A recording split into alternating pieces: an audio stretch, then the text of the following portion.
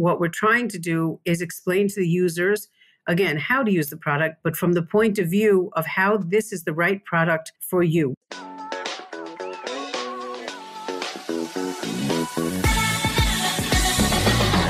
This is Writers in Tech, a podcast where today's top content strategists, UX writers, and content designers share their well-kept industry secrets.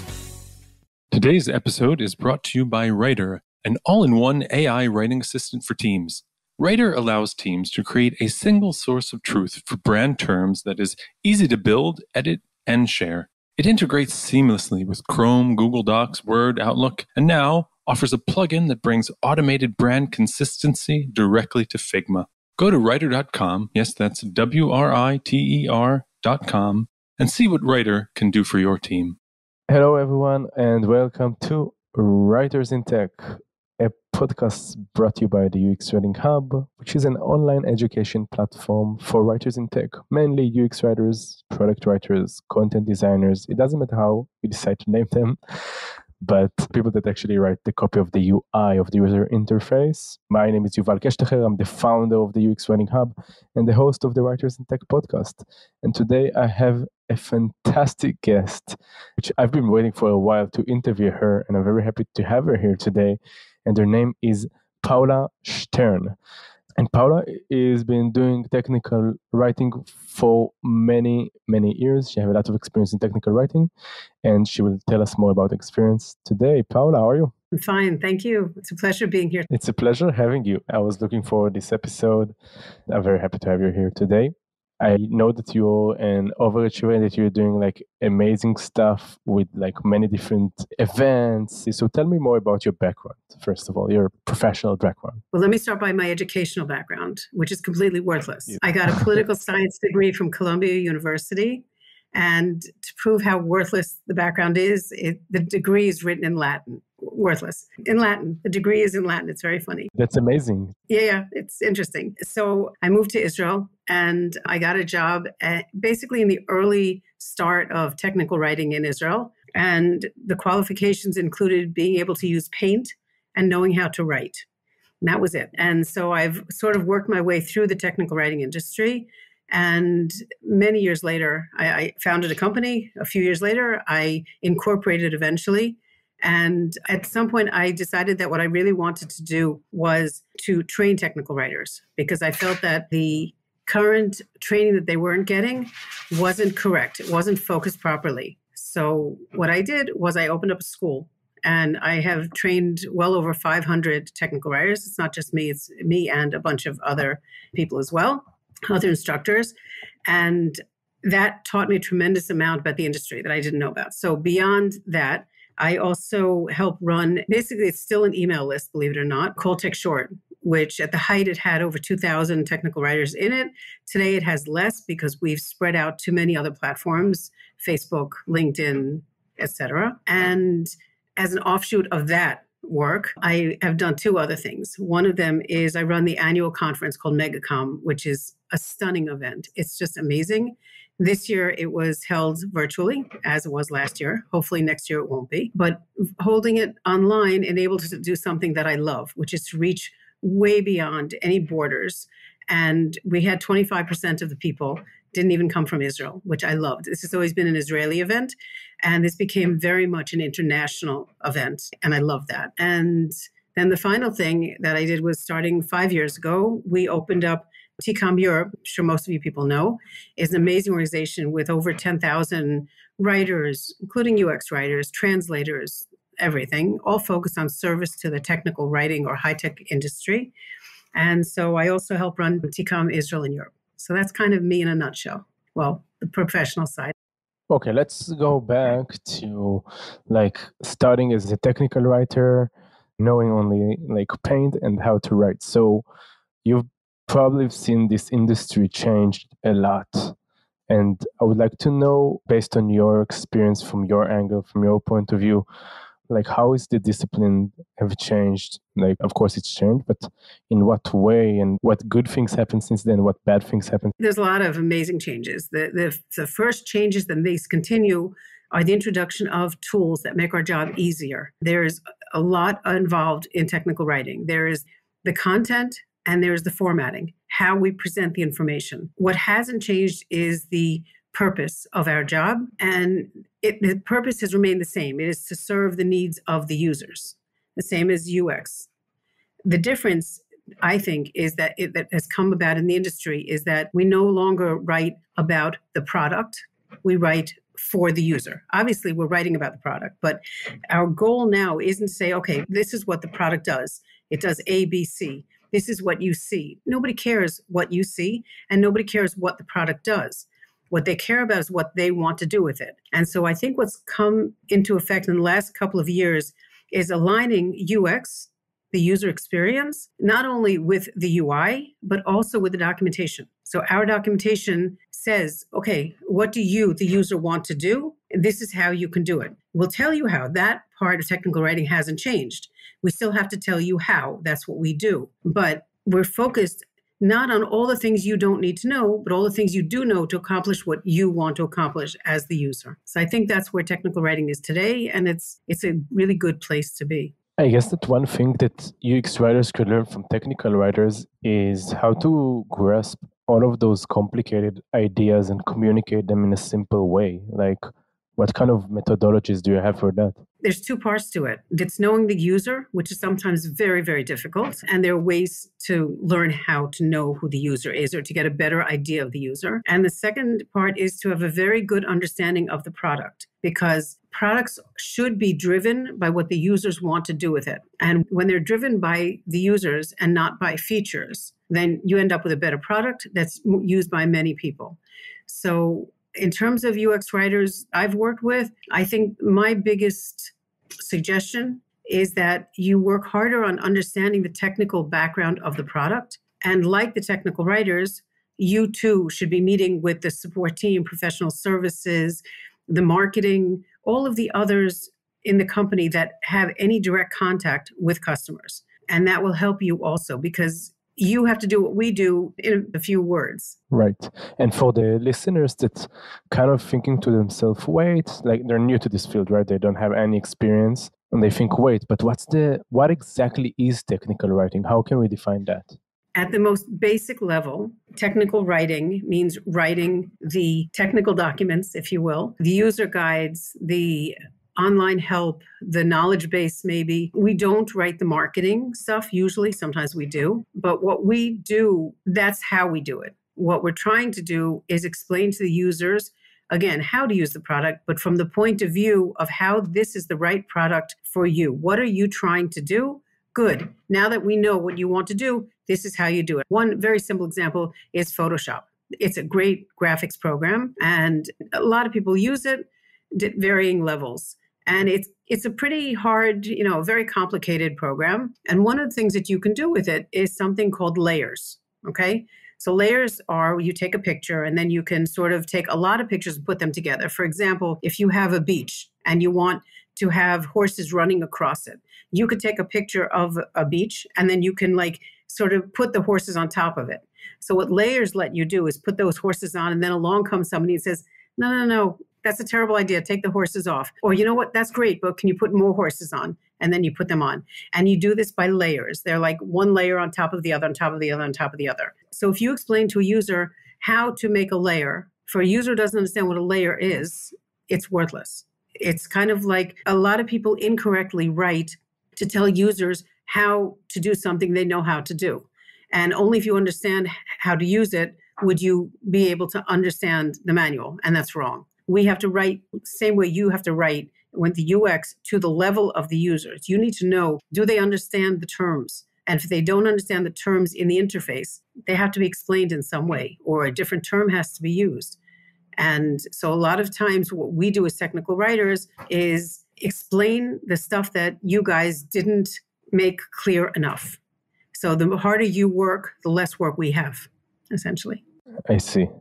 So it's like the technical writer could take it away where the UX writer's work ended, where the UX writer did their best to kind of made it self-explanatory and intuitive as much as they can. But at the end of the day, you have features, and I'm just trying to use this new CRM system named HubSpot. And without the technical documentation of that tool, Like regardless to the level of the content design / UX writing of this platform, which is pretty much awesome, it still have many complexities. Like you have agencies that their job is to do those type of integrations. So let alone it will be very challenging for one person like me to understand how to do that. So the documentation should be like really clear about how to use different capabilities and best practices. So I found myself in the last couple of days dive really deeply. Of course, I will always look on the UX writing of a platform, but this time I looked on the documentation, and definitely it was really clear to me, like, what's the difference over there. That's right. The other thing you can have is if you have developers, and what they need to do is work with, like, behind the scenes, what we call the back end. So the front end of the program is the UI actually, and the back end is what it runs with. And that may be where another company can come in, for example, and take this small company's product and put it into their product to make their product do something else. And that would be called API and application programming interface, right? So we write the API documentation, which doesn't have necessarily a UI because that's irrelevant to the developers. So we write that also. I think you're right. I think that the UI is there always, and the technical writing, ideally, the user would use it once, and in a perfect world, not need it again, because the UI is enough to explain to them, to trigger what they read already, to know them, to teach them what they need to do, or to tell them what they have to do. So the documentation is still important, but it's used less often, or it's used for less used features. And the UI is always there. So that definitely is the difference between them. But as you said, it's always depends on understanding who your users are. So for example, if your users would be API developers, definitely the technical documentation should be very clear about how to plug and play the API and how to do API calls and all of that kind of stuff that developers probably need to do on a daily basis and so on. So it definitely depends on your users. And often I see that, the more technical you are with your work in high tech, for example, like developer, front end, back end, like the more you need documentations of different platforms to kind of understand how to use them. Amazing. So you said like the tools have changed, and like this is the kind of stuff that really changed in the last years. Of course, like, at the beginning probably it was like very nasty softwares and interfaces, and now they're like way more accessible stuff that is probably run by like very smart technology. So what kind of tools do you feel like they're best practices for people that do technical writing these days? It's a lot of companies come to us and ask us, what's the best tool for us? And there's a lot of different answers. I was actually hired by one vendor, and then somebody came over while I was standing with this person and asked me about a different one. And I was very embarrassed because here I'm representing company A, and somebody asked me about company B. And I looked at the guy from company A and he said, answer. And so I said that they're both very good tools. Depends what you need to do. The biggest change I think that's happened in the last few years is that more and more tools are becoming in the truest sense, meaning they're literally on the cloud. So I can take any computer and sit down, log in, and work. Whereas 5 years ago, 10 years ago, I had to install a program on my computer and it sat there and I worked. And I remember probably about 15 years ago, I was working at a company and all of a sudden there was a lot of noise behind me and I wasn't sure what was going on. And I was really focused on my work. And finally somebody said to me, what are you doing? And I said, I'm working. Why? And they had told me originally that everything should be on the network and the network had gone down. So they couldn't work. But I knew that my tool, my documentation tool, didn't work well on the network. So despite what they said, I had put it on my computer and I was happily working away on my computer while everyone else was having coffee because the network had gone down. A couple of weeks ago, actually, the same sort of thing, the internet went down in this high-tech company in Tel Aviv. And so again, there was all this noise behind me and I kept working and somebody came over and I remembered the first time it happened. They said, what are you doing? And I said, hotspot. So I had opened up my own hotspot so I could work. I think the biggest difference that we experience today is indeed the internet. The idea, we've always had the internet, literally for the last 20 something years, but how much more we are cloud-based now than ever before.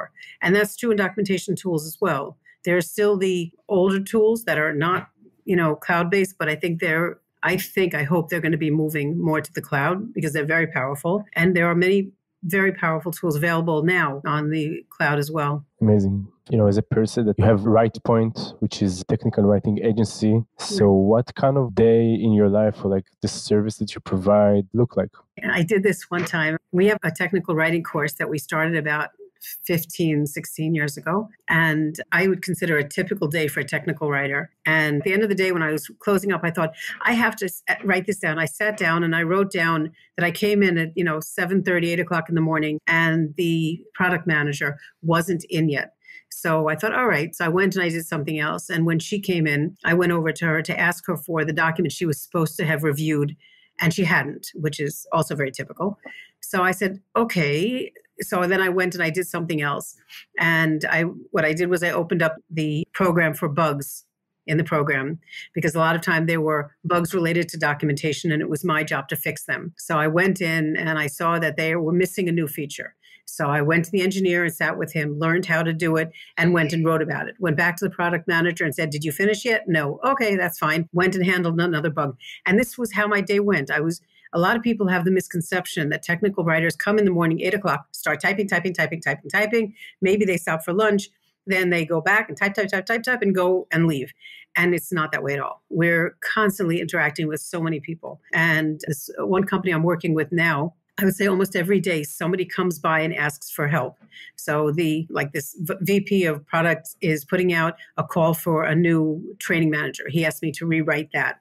And the human resources person came over. And one of the things that we have, which is not unique to Israel, but it's very common, is that we are the English experts. So everybody asks, the human resources needs help, and the business development needs help, and the marketing guy needs help. So it's a lot of fun, a lot of interaction with people. Right, because you're the only native English speaking person in the team or something like that. Right. And then you have the UX designer comes over and creates this error message, which it wasn't an error message, actually. It was you had to create a policy. And as soon as you clicked whatever, instead of something like success, there was a window with confetti coming down and a thing that said, congrats, and a big, like a cheering thing. And below it, the button, instead of saying like, okay, said cool. And I thought, okay, no, this is not going to work.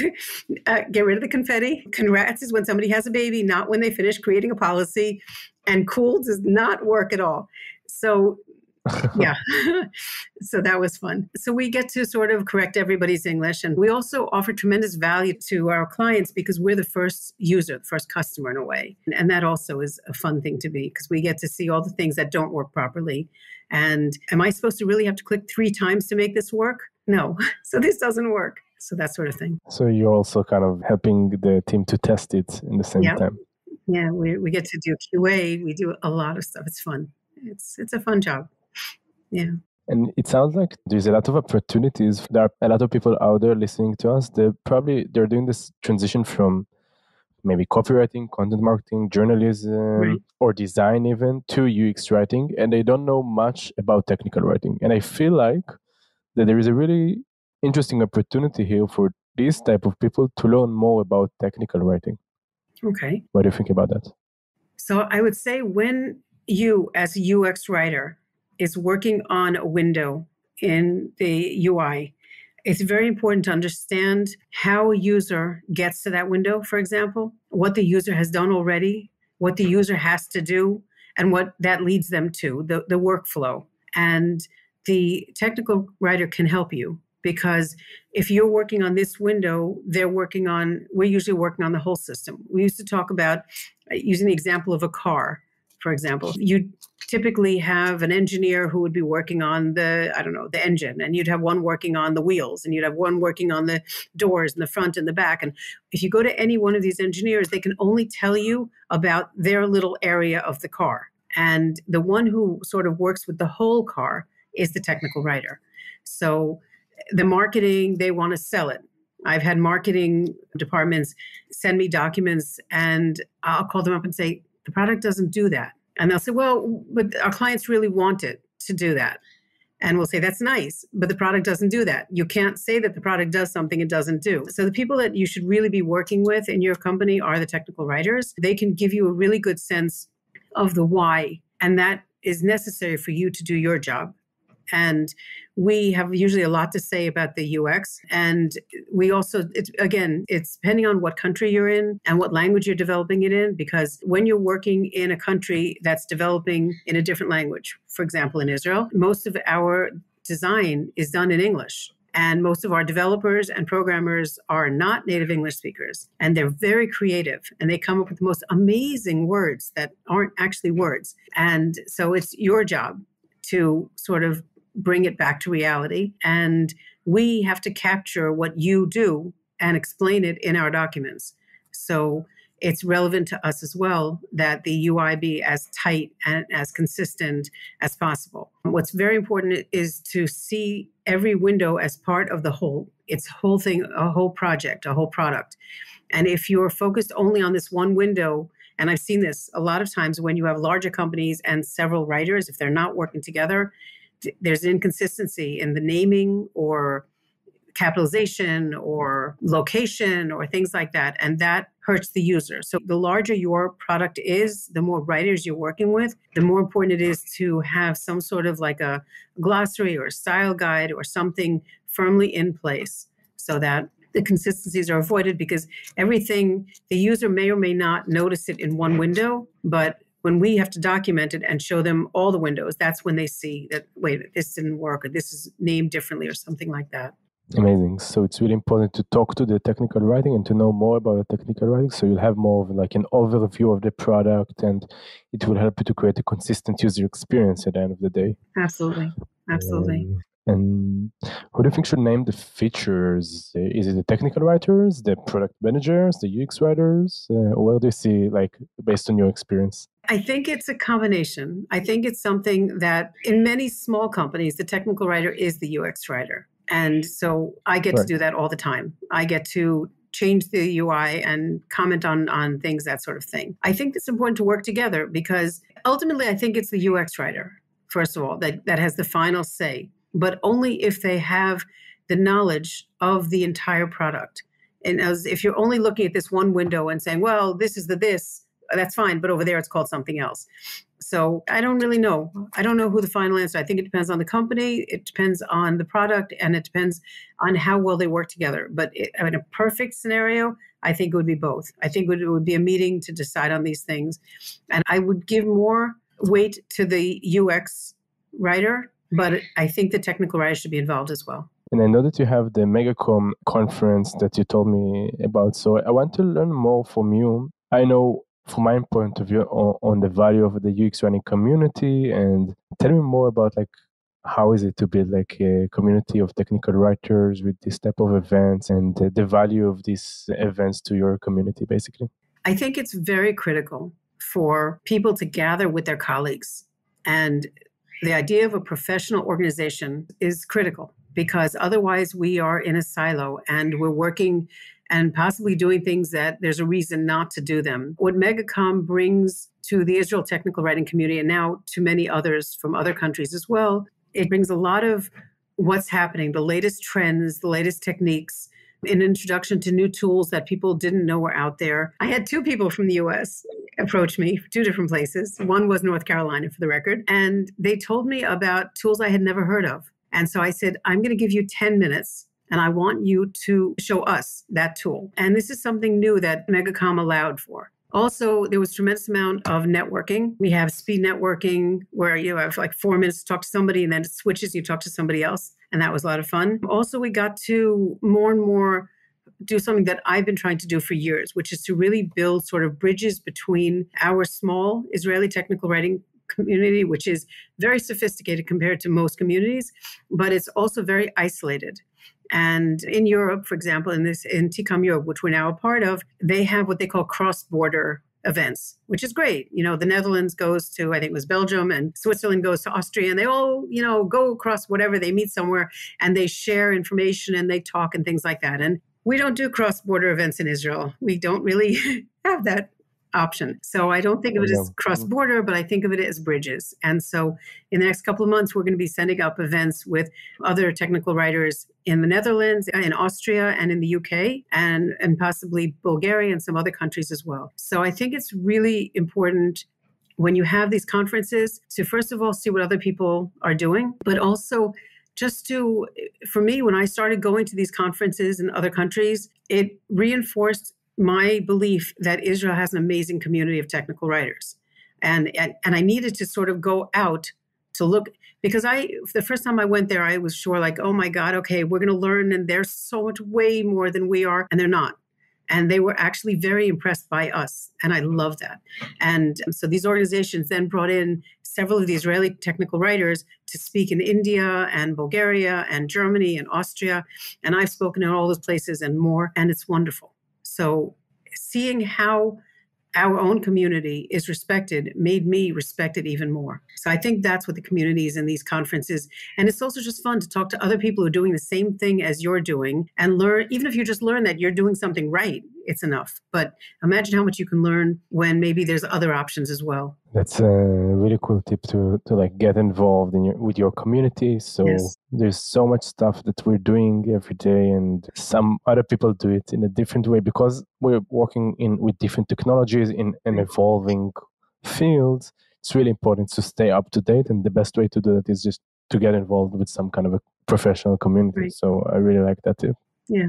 The last question that I have for this episode, and this is every episode that we're doing, by the way, I don't want to put you on the spot here, but we're asking for our guests because I'm interviewing basically the best writers in the world, right? So we're asking, how would you write the name of this episode that we've just had? Oh, wow. And then we're doing some kind of a brainstorming session where we talk a little bit about it. We can also take it offline afterwards, of course, and then decide. So I would talk about the importance of building bridges, because I think that is a key message. If you're in a silo, if you're not working with other people in your industry, you're missing out so much. And if you're only working with your colleagues in Israel, you're missing so much. And that's true of any country, no matter what country you're working in. If you're not reaching out, and you're not, as Yuval, as you said, if you're not keeping up with the most latest technologies and what's out there and the rules and how things were done 5 years ago is so different than how they're done now, and the capabilities that we're constantly developing in every field changes. So I think that the importance of building bridges, that would be my summary of my message. That's amazing. It's a really good name. And I think like it's not only about the importance of building bridges with other countries, but it's also building bridges in your community, or even building bridges between UX writers and technical writers, or building bridges as writers with your company. So I think like it's a really, really good name. I'll add one more thing. So you said it there for a second, but I would expand on that. In your company, you need to be in contact with the support team, the developers, the QA, management. You need to build bridges inside your own company. It's probably the most important bridges you can build, that they know what you're doing and the value that you're bringing to your company. That's a really good tip to kind of finish this episode. Paula Stern, that was amazing. I had so much fun talking to you today. Me too. Thank you so much, Yuval. Thank you. In case people want to reach out and find you, where would be the best place to do it? I give you my email. Just don't spam it. Paula, Paula, at WritePoint, WritePoint.com. You can also reach me probably on Facebook, definitely on LinkedIn. Lately more on LinkedIn than Facebook, although that's mostly. And I don't know, look up MEGAComm and look up WritePoint. And anyway, I'm definitely reachable. So just reach out. Amazing. So I'm going to add all of those, except from the email, but I'm going to add all of your LinkedIn and website in the show notes so people can reach out to you. That's great. Paula, thank you so much. I had a lot of fun talking to you. And thank you, the listeners, for listening to another episode of Writers in Tech, a podcast brought to you by the UX Writing Hub, which is a training platform for UX writers, content designers, and people that want to just get better at product writing. So if you're interested in that, I recommend you to check our website. We have a lot of free resources as well. So a weekly newsletter or a free UX writing course that you can check. And maybe the blog, which we update every week. And also a Facebook group and many, many stuff. So check the website and I'm sure you're going to love it. That's about it. Paula, Thank you and see you next time. Bye.